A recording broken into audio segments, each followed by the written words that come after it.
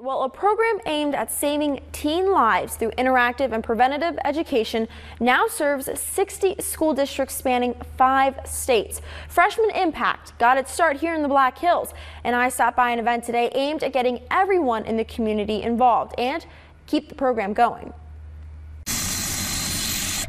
There you go. Making an impression. It's hands-on, it's involvement.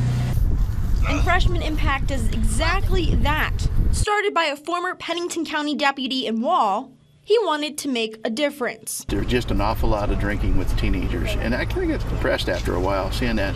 A good friend of ours is a defense attorney for the federal government, and she encouraged me to start a prevention program.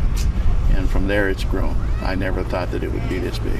To help them fund these efforts, the Black Hills Orthopedic and Spine Center and the Black Hills Surgical Hospital partnered up with Freshman Impact for a day full of activities to learn about safety, what first responders do, and to make sure that people know what it is and why it's there.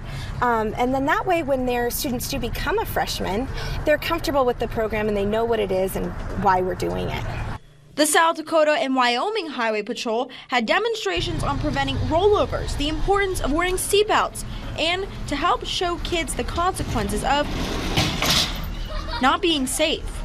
We're actually simulating injuries that would happen in a car accident or whatever particular scenario we're dealing with, so that the medical personnel can see them and treat them appropriately, and then so the kids can see the actual injuries as well. All with the same goal in mind. Their mission is to save lives and prevent injuries. And that's exactly what our goal should be as orthopedic surgeons in Black Hills Orthopedic and Spine Center.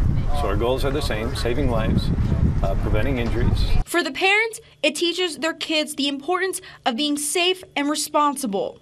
So this gives them an opportunity to get up close and personal with the staff and also the equipment that they use to respond to those emergencies. But for kids, was that cool? Yeah. Why was it cool?